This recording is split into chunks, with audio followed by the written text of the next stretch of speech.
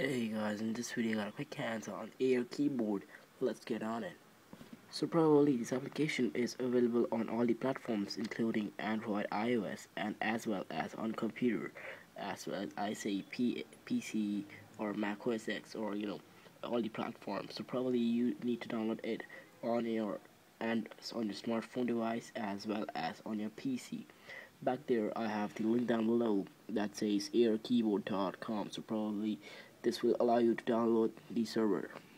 So once if you have gone all through that process, it will show you your PC on the searching computer network. Just open the application and this will appear.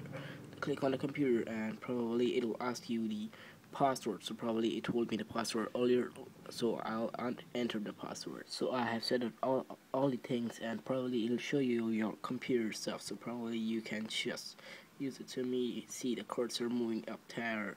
You may see the cursor, so you can use it as it's a very good add-on for your computer. The name is Air Keyboard.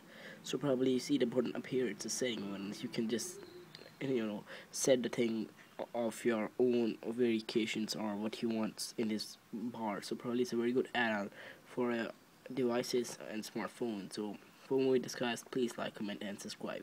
Have a great day, guys. Peace.